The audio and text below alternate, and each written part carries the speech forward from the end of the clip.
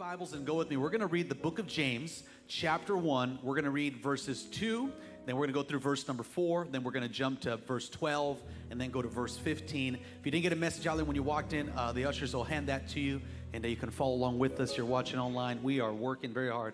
We're going to get the outline online, and I just love what God's doing through our online community. We have people sending in messages from the Philippines, from across the United States, and it's just really cool, guys, what God is doing. But tonight, I'm excited to teach this word, and it's going to bless. If it doesn't bless you, then maybe it'll just minister to me. Come on, somebody. James chapter 1, verse 2 through 4, and then we'll jump 12 to 15. I'm going to read the New Living Translation. You can follow with me here on the screens or with your translation of the Bible that you have in your hand. The Bible reads, it says, "Dear brothers and sisters," turn to your neighbor, say, it's talking to all of us. Okay, dear brothers and sisters, that's all of us. He says, "When troubles of any kind come your way, consider it an opportunity for what? Great complaining." Consider an opportunity for great what? Joy. Come on.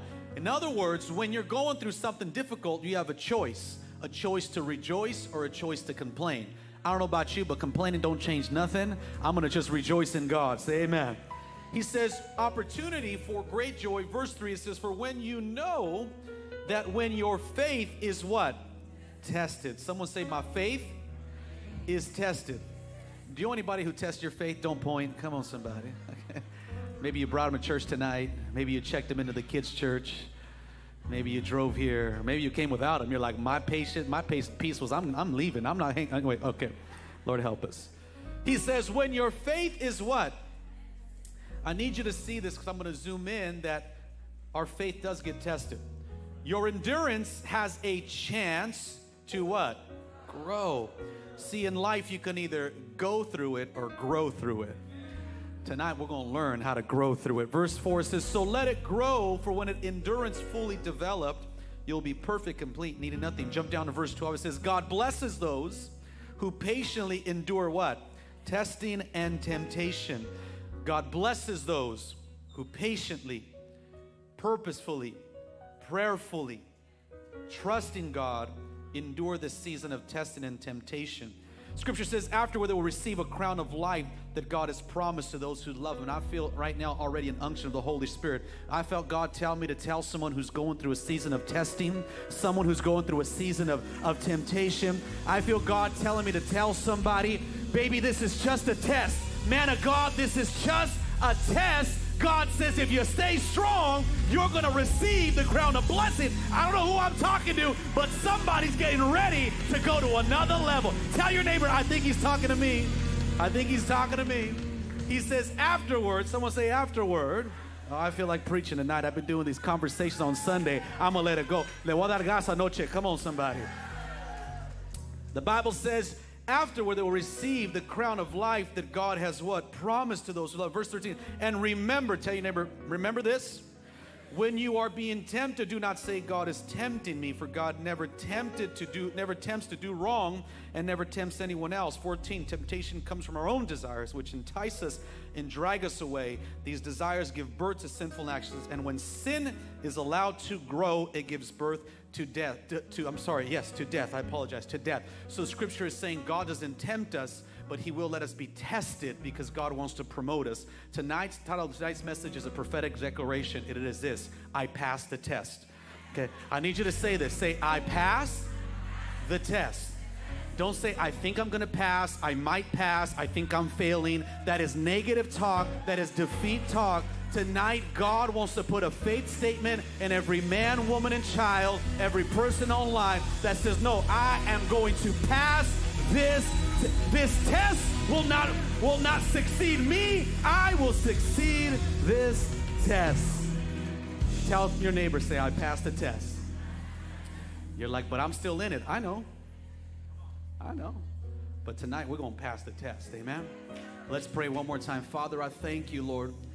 And I know, God, already there's such an anticipation in the room. This is not hype. It's Holy Spirit. And Father, I believe this word resonates because there are people that are being tested. There are men that feel tested in this season. Women, marriages, families, young people. And God, I just ask you tonight that you would give me the grace to minister your word to your people with your power, your purpose, and your will. Tonight, God, it is not about any man or any person. It is about you, Jesus. So speak to us, encourage us. And Father, tonight I pray if there be anyone within the sound of my voice that is going through a testing season, that God, you would give them the encouragement to pass the test. They will not fail. They will not throw in the towel, but they will pass with flying colors in Jesus' name. Somebody who's going to pass the test, give God the best praise you can on a Wednesday night. Come on, that's right. You may be seated and give 3 people a high five and say, we're going to pass this test. Tell them, say, we're going to pass. We're going to pass, We are going to pass. Don't go too far, Omar, because I feel the Holy Ghost going to break out on somebody tonight. We're going to pass this test. Just so I know I'm talking to the right people, has anybody ever gone through a hard time? Raise your hand. Come on. I'm talking to the right. Okay, I'm in the right room. All right, come on, somebody. If you're online, just put a little hand emoji. I know it's you. Come on now. Okay. All of us, we've gone through some hard times. We've all been through hard times. The reality is, as they say, I don't look for hard times look for me. Come on, somebody. I should rather say like this. Any married people in the room? Come on. Okay, hard times. I should say like this. Any kids, any parents in the room? Come on. Hard times. That's right. We're going to talk about parenting this Sunday. Just shameless plug. Get to this Sunday. We're going to talk about parenting. But we all go through hard times when we will be tempted, watch this now, to throw in the towel. Everybody. Every area of your life, every commitment of your life will be tested. The enemy will test every commitment to be a father, commitment to be a husband, a commitment to be a follower of Christ, a commitment to be a godly mom, a commitment to be a godly woman. Every commitment of your life will be tested. It will be tested in your life, and that's why it is important that we understand that God wants us to pass the test. Now, the best thing I could tell you is when God wants to encourage us to pass the test, what God does for us is He often, when He wants to encourage you to pass the test, He gives you a taste of your future, okay? So God will sometimes give you a vision, He'll give you a passion, He'll give you a desire so that you can taste where it is God wants to take you. Now, the best analogy I can give you that comes to mind, and I wrote this down, I hope you kind of catch it here, is my wife and I have tried to make lifestyle changes / diets. I call them diets. They know it's a lifestyle change. And the most difficult place to walk through when you're on this lifestyle change or diet, you're trying to eat healthy, is this place called Costco. Come on, talk to me, somebody. Because Costco has all these free things, and if you really go to the next level, go to Northgate. Now Northgate started doing these free gifts. I'm like, Northgate, why you got to do these tres leches on me? Come on, man. Here, have a little piece of cornbread. Have a little piece of tres leches. I'm like, I'm already in like 2 cakes already, But the reality is, you want to know why they give you a little taste? So you can buy the whole thing, okay? Can I tell you tonight, God wants to give you a taste of your vision, a taste of your future, a taste of the goodness of God. So you can say, God, I want you. That is why when we're in worship, you get to see God, fill my life with the peace of you. That's why when you're praying, God will show you a prophetic vision, because God says, I want to give you something that you will not give up on the battle that you're fighting. Tell your neighbor, don't give up. Because God wants you to pass the test. Now, in the verses we just read, I want to draw your attention back here to verse number 12. And I know we read verse 2, and I'll come back to it here in a second. But verse number 12, the Bible says this, so God blesses those, watch this now, who patiently endure testing and what? Temptation. Now, most of us understand testing, and I'll get to that in a second, but let me just start with the second word first, and I'll get to the first part. But the Bible says that God blesses those who endure temptation. And I want to just define that, because I've had actually a couple recent questions in regards to temptation. I want to tell you 2 things. If you're taking notes, write this somewhere down on your notes. If not, just make a mental note of this. But temptation is not a sin, okay? Temptation is not a sin. How do I know that? Because even Jesus was tempted. So when you're being tempted, it is not a sin. It's what you do with temptation that makes it a sin, okay? So temptation can't be a sin, because if temptation was a sin, then Jesus sinned. But Jesus didn't sin. He was sinless. But the Bible says Jesus was tempted in every way we were tempted and did not sin. So I think a lot of times what we need to understand to pass the test is you didn't fail just because you were tempted. Okay, so a lot of times I think people are like, well, I'm just tempted, so therefore I failed, I suck as a Christian, and the devil's a liar, because the devil will tell you, you ain't no Christian. Look at that. Look at you. You're still battling the same battles for 10 years. You're not no Christian. How are you going to go to church? How are you going to lift your hands? How are you even going to look? And he tries to tell you all this stuff. You need to just tell the devil, get out of my ear. I know I may be tempted, but I'm going to pass this test. I'm not going to throw in the towel. Now, you need to know this, because you'll be tempted all kinds of stuff, but it's not temptation that's a sin. It's what you do with the temptation that makes it a sin. So don't give up just because you're tempted. Keep fighting. Keep praying. Keep worshiping. Keep reading. Keep going to Connect Group. Keep coming to midweek. You keep going. Shout amen. So we got to realize temptation is not a sin. The second thing about temptation you got to understand is that temptation is a daily battle. Write that down somewhere. Temptation is a daily battle. It is a daily battle. Why is that? Because the Bible says the devil tempts our flesh, okay? So he can't tempt your spirit. That's a whole nother message. He can only tempt your flesh. And so it's a daily battle, because guess what? You live in your flesh every day. Okay, if you're not living in your body tomorrow, we need to do prayer, okay? Come on. So this body every day.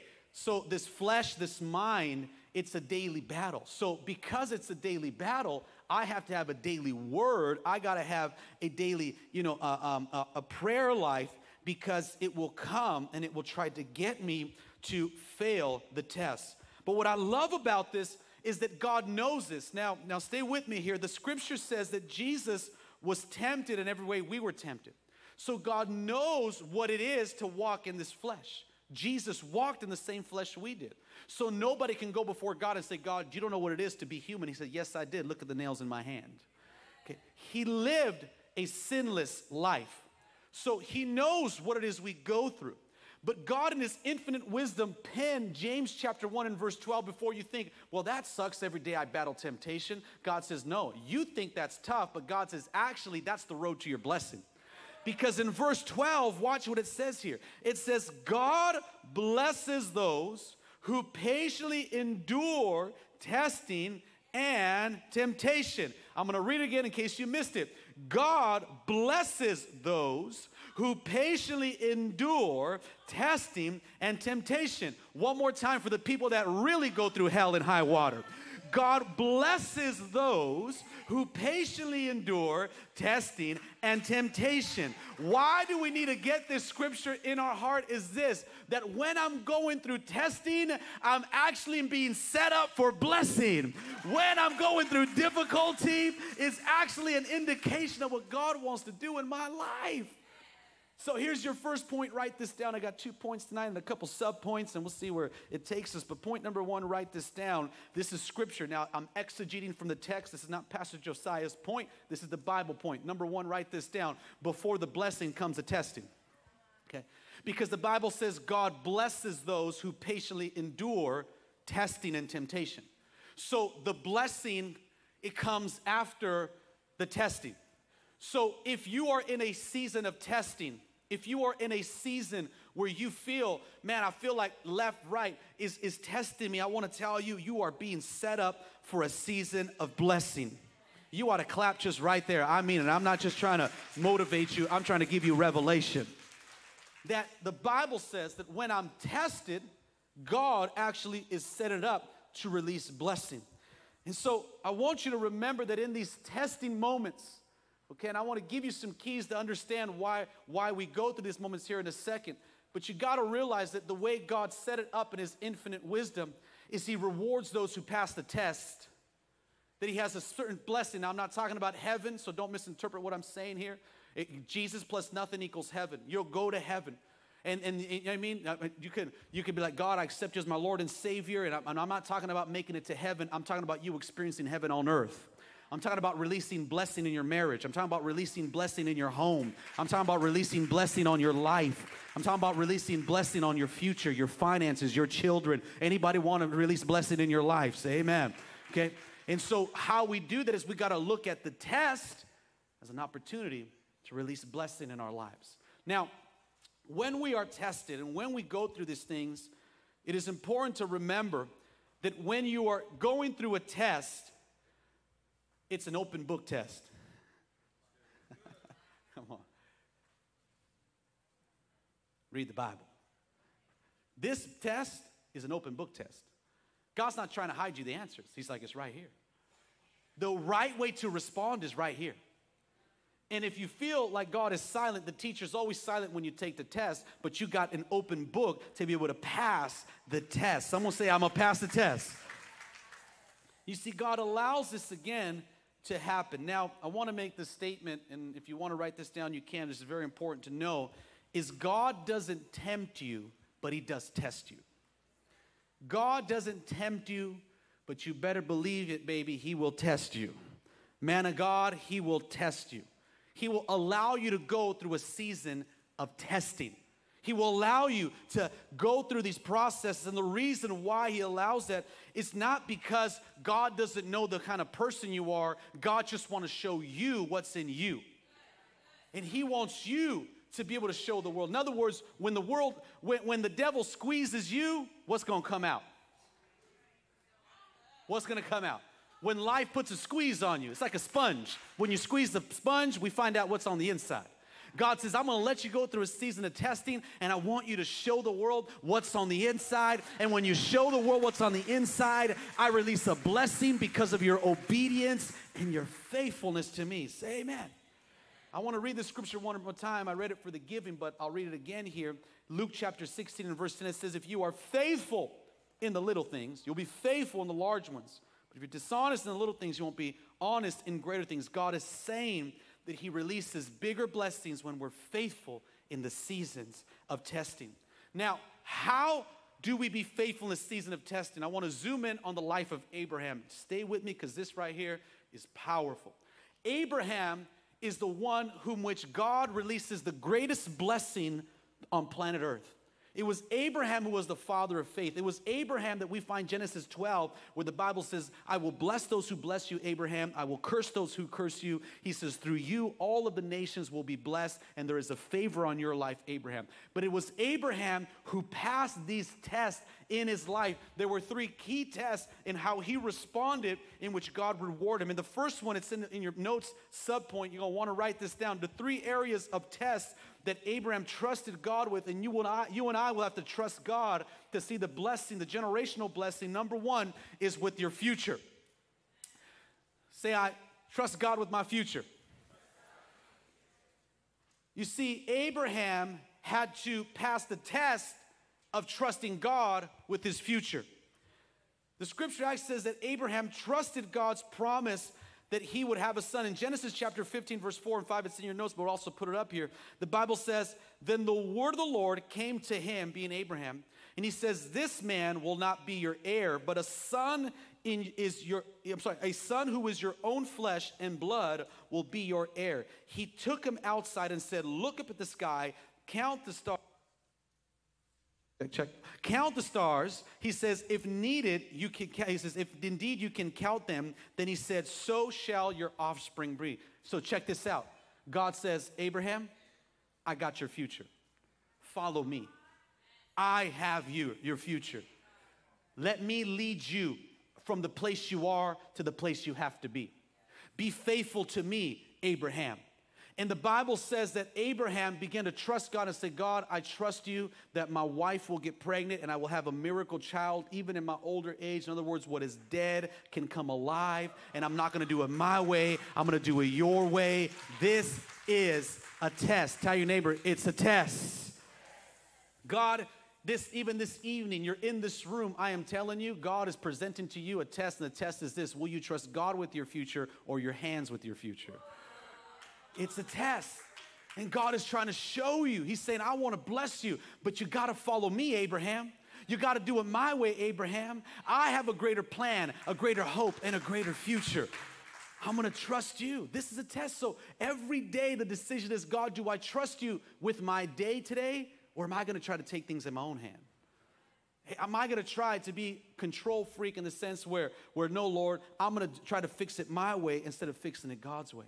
And so the Bible actually says that Abraham, I got to just kind of summarize here. He tries to take things into his own hand, and he's like, well, the miracle's not taking place. And so he ends up hooking up with Hagar, and he has another child, and things get all hairy and messy. And then he's trying to make the miracle happen on his own time, and things get all confused. And this is a picture of what can happen with so many of us, is we get confused, and we try to make things happen instead of letting God making those things happen and trusting Him. Come on, say amen. Now, you might say, well, what do I do then? Do I just sit on my couch and say, okay, God, go for it? It's all your show. No. Remember, it's an open book test. So what do? I run the play. I run what God is telling me to do. I trust in the processes and the future that God has, so I'm going to live according to His word so I can walk out the things that God is calling me to live. So how can I trust God with my future? You got to know the word. Come on, someone say, know the word. I had this fun conversation a few years back. Let's have it again. If I could talk to your Bible, and I set up a counseling session with your Bible, brought it into the office, and your Bible said, I want to meet with Pastor Josiah. Sure, come on, Bible. What would your Bible tell me about you? He doesn't talk to me. What would your Bible say? He doesn't hold me like he holds his phone. Oh, I got quiet. Come on, somebody. What would your Bible say? He just puts me off to the side and doesn't pay attention to me. What would your Bible say? What would it be? It's like the story of the woman who invited the pastor over for dinner. And when they invited the pastor over for dinner, and the family was there, and so the pastor, got one of the spoons and he hid it. And for a whole year, that family thought the pastor had stolen a spoon because it was a nice china spoon. And the following year, they invited him over and they said, we just got to ask you, did you steal that spoon? And the pastor said, no, I put it in your Bible. Come on. That's cold, huh? That's cold, huh? That's messed up. Burn. I trust you with my future, Lord, but I have no idea what your word says. I trust you with my future, Lord, that you're going to birth something out of my life, but I have no idea what the promises of God are. I go to church, but I don't get the word in me. Come on, it's not being a good church attender. It's no, I want to have the word in my heart, and I want to live out God's future because I'm going to pass the test. Someone shout, pass the test. But how are you going to pass the test if you don't got the answers? Right? You're like, I don't know how to, this question, I wasn't prepared for this. You can prepare for it. Someone say, I passed the test. So what we do is we try to wing it. Is there a multiple guess option here, Lord? A, B, C, or D? I'll go with C, because if I do C, so guess what happens? If you don't pass the test, you got to retake the class. And this is what so many people, they live like the nation of Israel. They're wandering in the wilderness, and God's like, I can't get you into the promised land until you pass that test. And so metaphorically, we can still be in first grade when God's like, I want you already in college level anointing, but we got to pass the test. Someone shout, pass the test. Tell your neighbor, the answers are in the book. So God gives Abraham a promise of his future, and where's our promise? It's in the Bible. You might say, well, Pastor, I don't have no promise. Get a verse. If you can't hear God's voice, get a verse. And be like, God, I got a verse. Your word is your voice. If the Bible says it, it has the authority of heaven. Come on. Heaven and earth shall pass away, but your word shall endure forever. I may not have heard your voice, but I'm going to grab a verse, and I'm going to hold on to that promise, and I'm going to declare it. Someone say, get a verse. Well, I haven't heard God. Well, I'm trying to give you verses tonight. Just take one. Come on, somebody. All right. So Abraham had the test of his future. And then number two, this is the life of Abraham. He had the test of finances. I want you to read this here. The Bible actually tells us, watch this, how Abraham trusted God with his finances. In Genesis chapter 14, verse 19 and 20, This is the testing of Abraham. And what's so beautiful is later on, God finally calls him a friend and all, but we'll get to this second, don't get ahead of myself. In Genesis chapter 14, verse 9, the Bible said, and he blessed him, and he said, blessed be Abram of God's most high, of God most high, possessor of heaven and earth, and blessed be God most high, who has delivered your enemies into your hand, and he gave him a tithe of all. This is beautiful, because Abraham knew, if I'm going to pass the test, God, I trust you with everything. I trust you with my finances. I trust you with my future. And later on, we'll read, trust me with my family. And I want to tell you tonight, it's biblical, and you can give me the stink eye all you want, but I'm telling you, you could say, God, I trust you, but you don't have my wallet. God says, then your heart's not with me. You see, it's a test. Someone say it's a test. The tithe's a test. So Abraham was like, God, you blessed me, you gave me a promise, so I'm going to honor you with my tithe. Now, for those that say, well, the tithe is a law, Old Testament thing. This is Genesis, that Moses hadn't even written the law yet. I know you hear people read Malachi. Malachi hadn't even happened yet. The tithe was in Genesis chapter 14. Why? Because it is a principle of heaven and earth that God, I honor you and I trust you, that it's not me building my kingdom, but I'm building your kingdom. Come on, somebody, shout amen.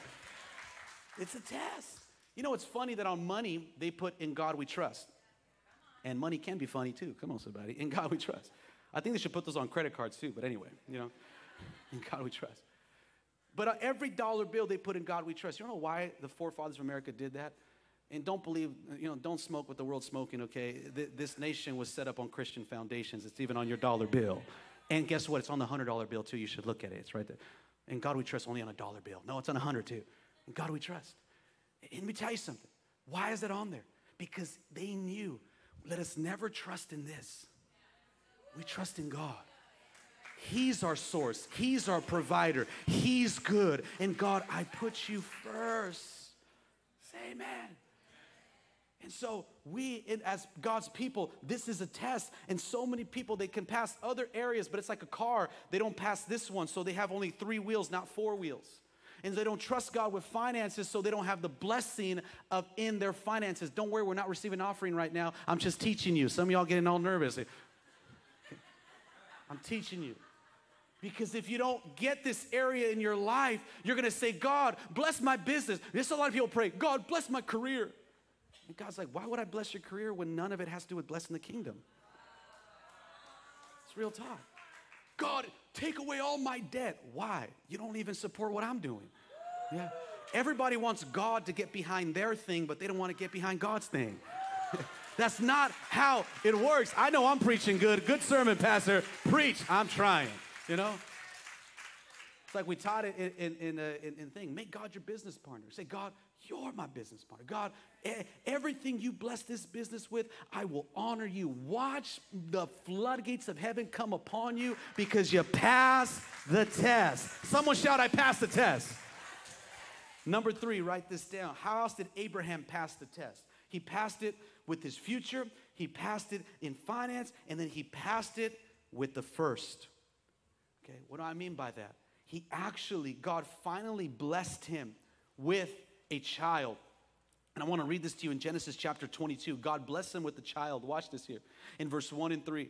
It says, sometime later, God, what did he do? Tested. Oh, that word. I do a series on tested. I feel, man, be careful. I'll turn it into a 12-week series. Come on, somebody. Sometime later, what did God do? Tested Abraham. It's not always. Watch this now. The devil, God puts you, and he says, I'm testing you because I want to bless you. I'm letting you go through stuff because I want you to show the world how good I am, and I reward those who diligently seek me. And so the Bible says, some later God tested Abraham, and he said to him, Abraham. He says, here I am, he replied. Then God said, take your son, your only son. Someone say the first. He says, your only son whom you love, Isaac, and go to the region of Moriah and sacrifice him there as a burnt offering on a mountain I will show you. God says, I want you to sacrifice what I blessed you with. God will often test you with what he blesses you with. Okay. He says, sacrifice what I gave you. Would you give it all away for me? Now you might say, man, that's hardcore. No. You see, God doesn't want part of your heart. He wants all of your heart. He says, would you give it all up for me, Abraham? He said, we're about to find out. So the scripture says that he goes to sacrifice his son. Now, this is pretty, radical. You're like, well, sacrifice, man, that is what? In this time, the cultural context of it was actually if you read Bible dictionaries, if you're like, what's that? Join Bible college, shameless plug. Next semester starts in January, amen. But you begin to read the cultural climate, it was actually cults and false people would do that to false gods. They would sacrifice their children. So God was saying, would you do for me what the world's doing for the world? They're giving their life for nonsense. They're giving their life to and again, I love trees and I love the planet. They're giving their life to save trees, but you won't give your life to save souls. In essence, the context is, would you do for me what the world's doing for the world? That was the story. They're giving their life to build stuff. Would you give your life to build me? To build what I want and to build my will in your heart? He says, sacrifice your son. So let's go on to verse number 3. Early the next morning, Abraham got up and loaded his donkey. He took with him 2 of his servants and his son Isaac, whom he had cut enough wood for the burnt offering. He set out for the place God had told him about. In verse 11, he finally gets to the place, Mount Moriah, and he's about to sacrifice, his son. And in verse 11 says, but the angel of the Lord called out to him from heaven, Abraham, Abraham. Here I am, he replied. Do not lay a hand on the boy, he said. Do not do anything to him. Now I know that you fear God, because you have not withheld from me your son, your only son. Abraham looked up there in the thicket. He saw a ram caught by its horns, and he went over and he took the ram. He sacrificed as a burnt offering instead of his son. 14, so Abraham called the place, the Lord will provide, and to this day on the mountain, the Lord, it says, on the mountain of the Lord, it will be provided. In this verse, what we see here is God says, now I know. And what am I trying to tell you? I'm telling you is that I pray you have a now I know moment with God, where God says, I know that you're one of my greatest followers. I know that you are one of my real ones. Come on, are there any real ones in the house tonight? I know you're one of my real ones, because you followed me even when the world wouldn't follow me. Point number 2, write this quickly. Adversity. Why does God test us? Because adversity is the greatest university. That's why. Trust me. I am telling you right now, it is the greatest university. When you go through a season of testing, God doesn't just want you to go through it, God wants you to grow through it. Okay. I'm talking to somebody right now who's in a season of testing. I don't know who you are, but I feel we're having a conversation, and I want to interpret what you're going through. It's not just about what's happening to you, it's about what God wants to build in you. And say this correctly, one of the detriments of the season of testing will be if you did not learn what God was trying to show you during that season. In other words, you're just going through it. I'm just going through it, just kind of going through it. People say, Christians, what's happening? Just going through it. I'm just kind of going through it right now. I'm going through it. Pray for me. I'm going through it. Okay. I know. We're all going through it. Welcome to the Go Through It Club. Okay. And you're going to keep going through it. How you doing, girl? I'm going through it right now. Pray for me. I'm going through it. Okay. But here's the difference. I'm not just going to go through it. I want to grow through it. Come on. I want to grow through it. So I want you to change your language and your approach. And in a season of testing, be like, I'm growing right now. God's growing me right now. He's challenging me. God's growing me right now in the area of trust. God's growing me right now of how to be a husband. God's growing me right now of how to be a better mom. God's growing me right now how to get more into prayer. God's growing me right now to not trust my feelings but trust my faith. God's growing me right now of how to be a real worshiper. God's growing me right now how to be not a circumstantial Christian but to be a faithful Christian. God's growing me right now of how it is to believe for miracles when I lost my job. God's growing me right now of how to take the bus. I don't know who I'm talking to. God's growing me right now of how to be single and happy. God's growing me right now of how to deal with a disobedient child. God's growing me right now of how to memorize scripture. God's growing me. I'm telling you, God is growing you. He's growing this church. You ain't just going, you're growing. Give someone a high five and say, I'm growing. I'm growing, man. Nah, I'm just going through it. No, I'm in school. And it's called the school of trusting God. Tell your neighbor, say, I'm in school. Come on now. I'm in school. God's schooling me right now. He's developing me into who I'm called to be. Acts chapter 13, verse 22, last verse here. It says, and when he had removed Saul, him being Saul, he raised up for them David as king. You guys know this verse, a key verse of our church family. He raised up David as a king. God is trying to raise up some kings and some queens and some people of authority. He's trying to raise up some people that have a kingdom mentality. He raised up David as king, to whom also he gave testimony.